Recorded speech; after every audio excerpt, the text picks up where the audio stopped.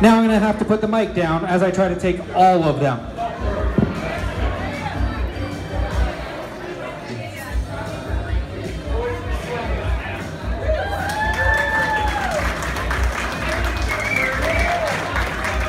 All right, now that was great, but that's not really my style. I was watching Isaac's piece there, and I got some inspiration.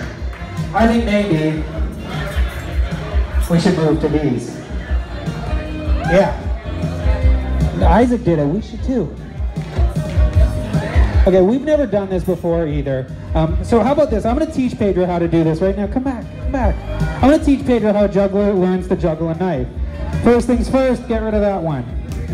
You're gonna hold that one. That's gonna be your first throw, and I'm gonna take care of the rest, okay? I'm gonna put this down. First throw, I'll take care of the rest, okay?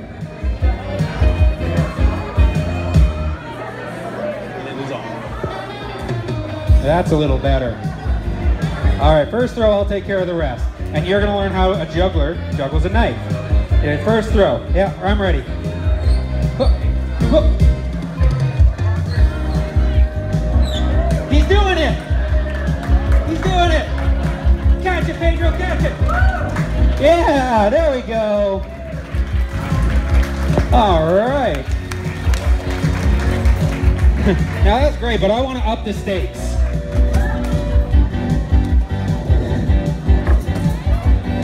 With one of these.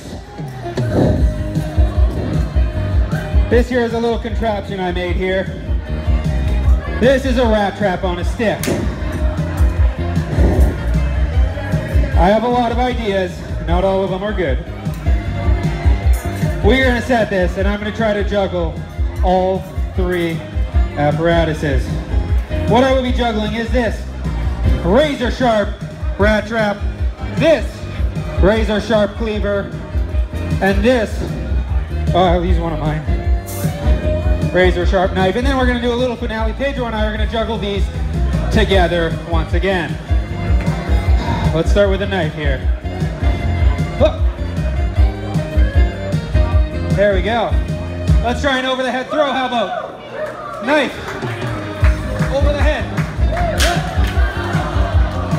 Let me try that one more time here. We got this. Don't worry, Sylvie. You don't need all your fingers. The pinky's kind of optional. All right.